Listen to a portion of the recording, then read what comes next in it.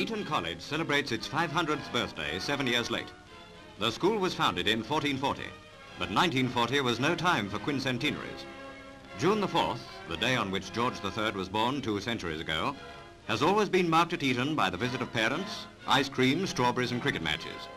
This year, Princess Margaret and Princess Elizabeth in gay summer frocks were the principal guests. The princesses were accompanied by the Earl and Countess of Athlone.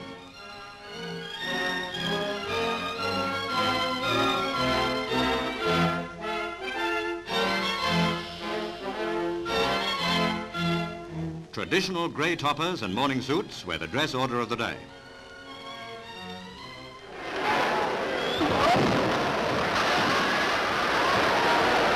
Yes, it's Harringay's wrestling circus again.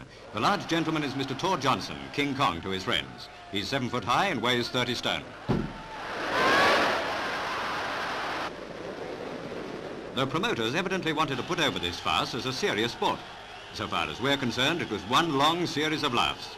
Kong not only scared his opponent, but he put the wind up the audience too.